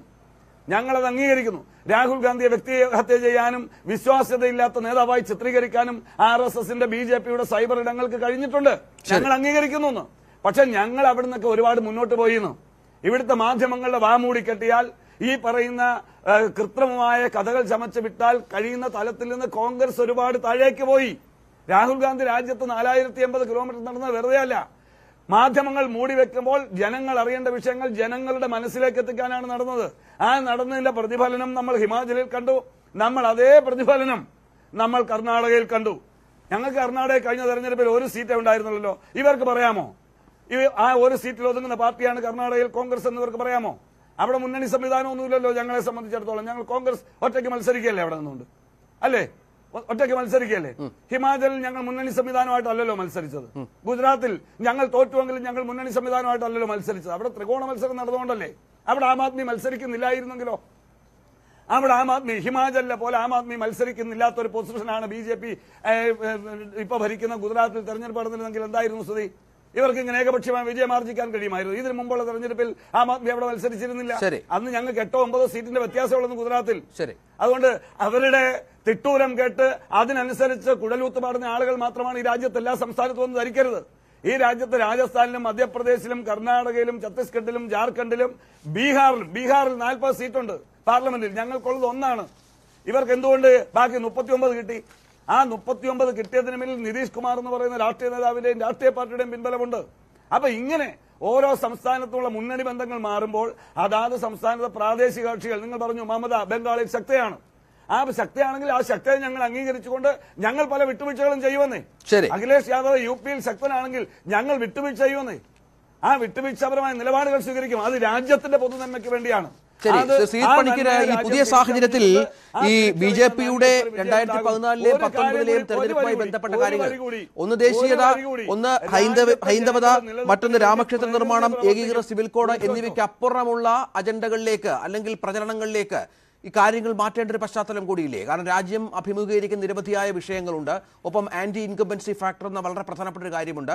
പഴയ NDA സഖ്യത്തെ നേരിടാൻ ഇന്ത്യ എന്ന പ്രധാനപ്പെട്ട മുന്നണിയുണ്ട്. അപ്പോൾ BJP ഒന്ന് കളം മാറ്റി ചവിട്ടേണ്ട പശ്ചാത്തലം കൂടി പുതിയ തെരഞ്ഞെടുപ്പിൽ ഒരുങ്ങുന്നില്ലേ?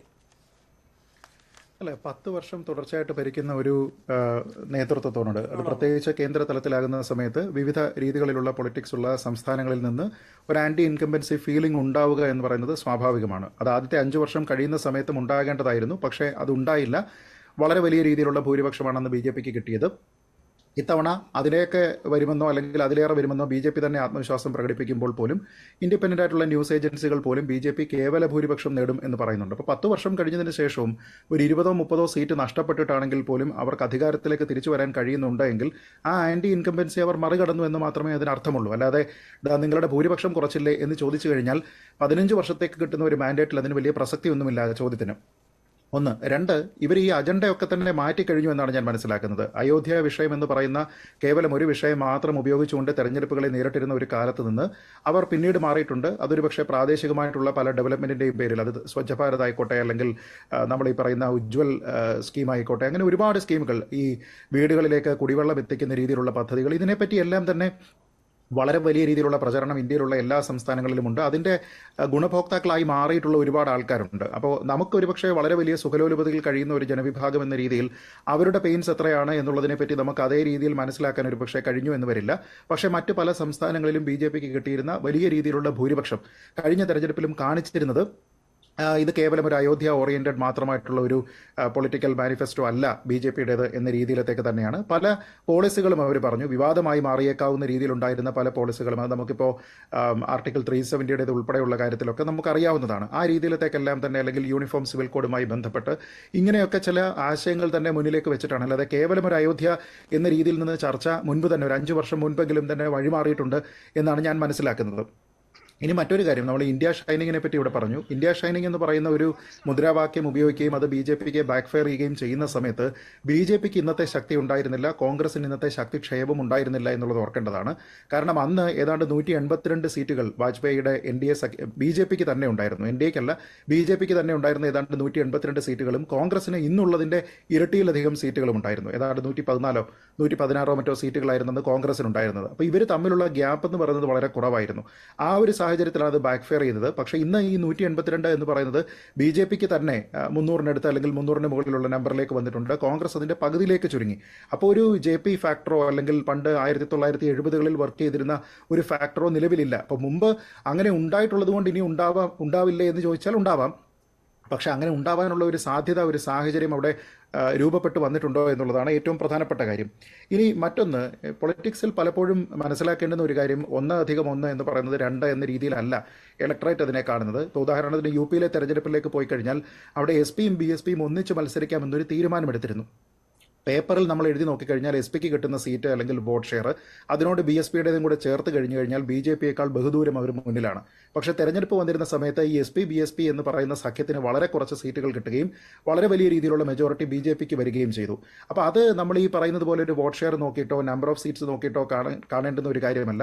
വളരെ വലിയ റൈവൽറി സൂക്ഷിച്ചിരുന്ന 2 ആൾക്കാർ പെട്ടെന്ന് തെരഞ്ഞെടുപ്പിന് മുൻപായിട്ട് തോളിൽ കൈയിട്ടുകൊണ്ട് ഞങ്ങൾക്ക് വോട്ട് ചെയ്യൂ എന്ന് പറഞ്ഞു കഴിഞ്ഞാൽ അവരെ വിശ്വസിക്കാനായിട്ട് ജനം അല്പം മടിക്കും.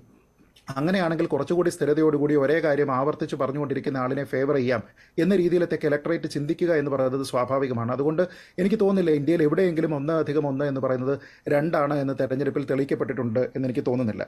ഇനി മറ്റൊരു വലിയ പ്രശ്നം, ശ്രീ അനിൽ ബോസ് എത്രത്തോളം പ്രധാനമന്ത്രി പദം എന്ന് പറയുന്നത് ഒരു പ്രധാന അജണ്ടയല്ല, അതൊരു ചർച്ചാ വിഷയമാകേണ്ടുന്ന സാഹചര്യം വന്നിട്ടില്ല എന്ന് പറഞ്ഞാലും ഈ എലഫന്റ് ഇൻ ദ റൂം എന്ന് പറയുന്ന ഒരു കോൺസെപ്റ്റാണത്. അതായത് എല്ലാവർക്കും അറിയാം, ഈ ഇന്ത്യ സഖ്യത്തിന്റെ ചർച്ചയിലേക്ക് പോകുന്ന ആൾക്കാർക്കുൾപ്പെടെ എല്ലാവർക്കും അറിയാം പ്രധാനമന്ത്രി ആരായിരിക്കും എന്നുള്ളതാണ് ഇതിലെ ഏറ്റവും പ്രധാനപ്പെട്ട ഫാക്ടർ. അതിനെ ചർച്ച ചെയ്യാനായിട്ട് ഇവരാരും തന്നെ തയ്യാറാകുന്നില്ല, അല്ലെങ്കിൽ പുറത്തത് പറയാനായിട്ട് ഇവരാരും തയ്യാറാകുന്നില്ല എന്നുള്ളത് മാത്രമാണ്. അതെന്തുകൊണ്ടാണത് പറയാൻ വയ്യാത്തത്? ആ പറയാൻ വയ്യാത്തതിന്റെ അർത്ഥം അവർ തമ്മിൽ അക്കാര്യത്തിൽ ഒരു ഏകീകൃത അഭിപ്രായ രൂപീകരണം ഉണ്ടായിട്ടില്ല എന്നുള്ളതാണ്. അല്ലാതെ അതിന്റെ പേരിൽ എന്തെങ്കിലും ചർച്ചകൾ ഒരുപക്ഷെ നടന്നിട്ടില്ല എന്നുള്ള അർത്ഥം അതിലില്ല. ഇപ്പോൾ കോൺഗ്രസിന്റെ ഭാഗത്ത് നിന്ന് ശ്രീ അനിൽ ബോസ് പറയുന്നു രാഹുൽ ഗാന്ധി അല്ല പ്രധാനമന്ത്രിയെങ്കിലും ഞങ്ങൾ ഓക്കെയാണ് എന്ന് പറയുന്നു. അത് അനിൽ ബോസിന്റെ വ്യക്തിപരമായിട്ടുള്ള അഭിപ്രായമാണ്. കോൺഗ്രസ് ആ അഭിപ്രായം പറഞ്ഞിട്ടുണ്ടോ? കോൺഗ്രസ് പറഞ്ഞിട്ടുണ്ടോ ഇതാ നോക്കൂ, ഇന്ത്യ മുന്നണിയുടെ ഭാഗമായിട്ട് ആരും പ്രധാനമന്ത്രി ആയിക്കോട്ടെ, കോൺഗ്രസിന് ആ ഒരു അവകാശവാദം ഉണ്ടാവുകയില്ല. രാഹുൽ ഗാന്ധി അല്ല ഞങ്ങളുടെ പ്രധാനമന്ത്രി സ്ഥാനാർത്ഥി, അടുത്ത പ്രധാനമന്ത്രി സ്ഥാനാർത്ഥി ഇന്ത്യ സഖ്യത്തിൽ നിന്ന് വരുന്നത് രാഹുൽ ഗാന്ധി അല്ല, കോൺഗ്രസ് അല്ല പറഞ്ഞിട്ടുണ്ടോ? ശ്രീ മോഹൻ വർഗീസ്, ഇവിടെ BJP ഒരു തെരഞ്ഞെടുപ്പിനായി തയ്യാറെടുക്കേണ്ട കാര്യമില്ല. കാരണം അവരെല്ലാ തെരഞ്ഞെടുപ്പുകളും നേരിടാൻ സജ്ജരായ ഒരു രാഷ്ട്രീയ പാർട്ടിയാണ്. വരാൻ താങ്കളിലേക്ക് ശ്രീ അനിൽ ബോസ്, ഇവിടെ പറഞ്ഞതുപോലെ 100 പൊതുയോഗങ്ങളിൽ നരേന്ദ്രമോദി സംസാരിക്കുമെന്ന് പറഞ്ഞു. 85-ഓളം അദ്ദേഹം കംപ്ലീറ്റ് ചെയ്തെന്നാണ് മനസ്സിലാകുന്നത് പ്രവർത്തകരോട് സംസാരിക്കുന്ന കാര്യത്തിൽ. അങ്ങനെ എല്ലാം സുസജ്ജമാകുന്ന BJPയോ NDA സഖ്യത്തോടാണ് ഇന്ത്യ സഖ്യം ഇനിയൊരു കൺവീനറെ തിരഞ്ഞെടുത്ത് പ്രധാനമന്ത്രി സ്ഥാനാർത്ഥി അടക്കം തീരുമാനിച്ച് പോരാട്ടത്തിൽ ഇറങ്ങേണ്ടത്. ഈ ഡിബേറ്റിന്റെ മുഖ്യ ചിന്താവിഷയം തന്നെ അനുകൂലമായ സാഹചര്യങ്ങൾ മുതലെടുക്കാനായി ഇലക്ഷൻ മുന്നോട്ട് നീട്ടിവെക്കുമോ എന്നതാണ്. അങ്ങനെ ചെയ്യണമെങ്കിൽ അതിനൊരു ന്യായമായ കാരണമുണ്ടാക്കണം. കാരണം ഒരു പുതിയ മുന്നണിയാണ്, പുതിയ പരീക്ഷണമാണ്. UPA പോലെയല്ല, കുറച്ചുകൂടി ഒരു പുതിയ റാഡിക്കൽ പരീക്ഷണമാണ് ഈ I.N.D.A എന്ന് പറയുന്ന സഖ്യം. ആ പരീക്ഷണം ബലവത്താകണമെങ്കിൽ, അത് സിമെന്റഡ് ആകണമെങ്കിൽ സമയമെടുക്കും. വൈരുദ്ധ്യങ്ങളെ അയൺ ഔട്ട് ചെയ്യണം, അതിനേറെ സമയമുണ്ടാകണം. ആ സമയം ലഭിക്കാതെ തന്നെ, ആ സമയം നിഷേധിച്ചുകൊണ്ട് തന്നെ ഒരുപക്ഷെ പ്രീപോൺ ചെയ്തുകൊണ്ട് ഒരു 4-5 മാസം പ്രീപോൺ ചെയ്ത് നവംബർ അവസാനമോ ഡിസംബറിലോ തെരഞ്ഞെടുപ്പ് നടക്കാവുന്ന ഒരു സാഹചര്യമുണ്ടോ എന്ന രീതിയിലാണ് എല്ലാ ദേശീയ മാധ്യമങ്ങളും ഇന്നത്തെ ദിവസം ചർച്ച ചെയ്തത്. അതിലൊരു സാങ്കത്യം ഉണ്ട് താനും. കാരണം ഇലക്ഷൻ കമ്മീഷനാണ് ആത്യന്തിക തീരുമാനം എടുക്കേണ്ടതെങ്കിലും ഭരിക്കുന്ന കക്ഷിയുടെ പ്രൊറോഗറ്റീവാണ്, ഭൂരിപക്ഷമുള്ള കക്ഷിയുടെ പ്രൊറോഗറ്റീവാണ് ഇലക്ഷൻ കമ്മീഷനോട് ആവശ്യപ്പെടുക. ഞങ്ങൾ പാർലമെന്റ് പിരിച്ചുവിടാൻ തീരുമാനിച്ചിരിക്കുന്നു, അങ്ങനെ പ്രസിഡന്റ് പാർലമെന്റ് പിരിച്ചുവിട്ടു, പുതിയ തെരഞ്ഞെടുപ്പിന് ഓർഡർ ചെയ്തു, അതെല്ലാം സാധ്യമാണ്.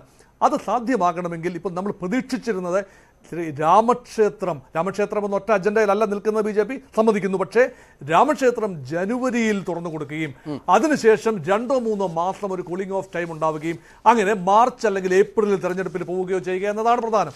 പക്ഷേ ഇപ്പോൾ ഗ്യാസിന് 200 രൂപ വില കുറച്ചോ ഒരു റാഡിക്കൽ സ്റ്റെപ്പിലേക്ക് നീങ്ങുമ്പോൾ എന്തോ തെരഞ്ഞെടുപ്പിന്റെ കാഹളധ്വനി വളരെ നേരത്തെ തന്നെ മുഴങ്ങുന്നില്ലേ എന്നൊരു സംശയമുണ്ട്. അതുകൊണ്ട് I.N.D.A കോയലീഷനെ പ്രതിരോധത്തിലാക്കാനും പ്രത്യേകിച്ച് നാളെ നടക്കാൻ പോകുന്ന മുംബൈ സമ്മേളനത്തെ വളരെയധികം പ്രതിരോധത്തിലാക്കാനും അവരുടെ തെരഞ്ഞെടുപ്പ് ഒരുക്കങ്ങളെ തന്നെ വളരെയധികം അപ്സെറ്റ് ചെയ്യാനും ഉള്ള ഭാരതീയ ജനതാ പാർട്ടിയുടെ ഒരു തന്ത്രം കൂടി ആയിരുന്നിരിക്കണം ഈ 200 രൂപ കുറയ്ക്കുന്ന ഒരു തീരുമാനം. ശരി, ശ്രീ അനിൽ ബോസ്, 1 മിനിറ്റ്. താങ്കൾക്ക് വളരെ പെട്ടെന്ന് താങ്കൾക്ക് എന്തോ പറയാനുണ്ടായിരുന്നു, സമയക്കുറവുണ്ട്. 1 മിനിറ്റ് ദയവായി. അല്ല, അത് വളരെ കൃത്യമായിട്ട് ഞാൻ പറഞ്ഞത്. ഇപ്പം ശ്രീജിത്ത് പറഞ്ഞു അനിൽ ബോസ് വന്ന ഞാൻ അനിൽ ബോസിന്റെ അഭിപ്രായം പറഞ്ഞല്ല. അനിൽ ബോസിന്റെ അഭിപ്രായം പറയേണ്ടത് ഞാൻ പറയും, ഇതെന്റെ വ്യക്തിപരമായ അഭിപ്രായം എന്ന് പറയും. രാഹുൽ ഗാന്ധി എടുത്തിട്ടുള്ള സ്റ്റാൻഡുണ്ട് കോൺഗ്രസ് പാർട്ടിയുടെ നേതൃയോഗത്തിലും കോൺഗ്രസ് പാർട്ടിയുടെ എല്ലാ യോഗങ്ങളിലും.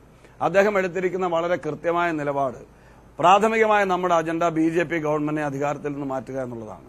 പ്രധാനമന്ത്രി ആര്, പോർട്ട്ഫോളിയോ പൊളിറ്റിക്സ് എന്ത് എന്നുള്ളതൊക്കെ പിന്നീട് ചർച്ച ചെയ്യപ്പെടേണ്ട വിഷയമാണ്.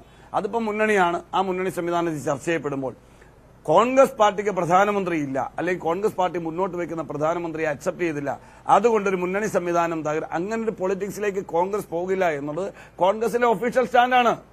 അത് പറയാൻ കഴിയുന്ന ഏറ്റവും പ്രധാനപ്പെട്ട നേതാവ് രാഹുൽ ഗാന്ധിയാണ്. അത് അദ്ദേഹം നയം വ്യക്തമാക്കിയിട്ടുണ്ട്. അദ്ദേഹം വളരെ കൃത്യമായി നയം വ്യക്തമാക്കിയിട്ടുണ്ട്. അതുകൊണ്ടാണ് ഇത്രയും തന്റെ ഇടത്തോടു കൂടി ഞാൻ ഈ ചർച്ചയിൽ നിന്ന് സംസാരിക്കുന്നത്. അപ്പൊ അതുകൊണ്ട് അങ്ങനെ ഒരു ആശങ്ക വേണ്ട. ഇവിടെ നമ്മളെ സംബന്ധിച്ചിടത്തോളം പൊതുവായ പരിപാടികൾ വേണം, പൊതുവായ നയം വേണം, പൊതുവായ നേതാവ് വേണം. തീർച്ചയായും ഞാൻ പറഞ്ഞല്ലോ, നമ്മൾ ഇന്നലെ വരെ ഇല്ലാത്ത പല പാർട്ടികളുമായി യോജിക്കുമ്പോൾ അതിന് ചർച്ചകൾ വേണ്ടിവരും. ആ ചർച്ചകൾ അനുസ്യൂതം തുടരുകയാണ്.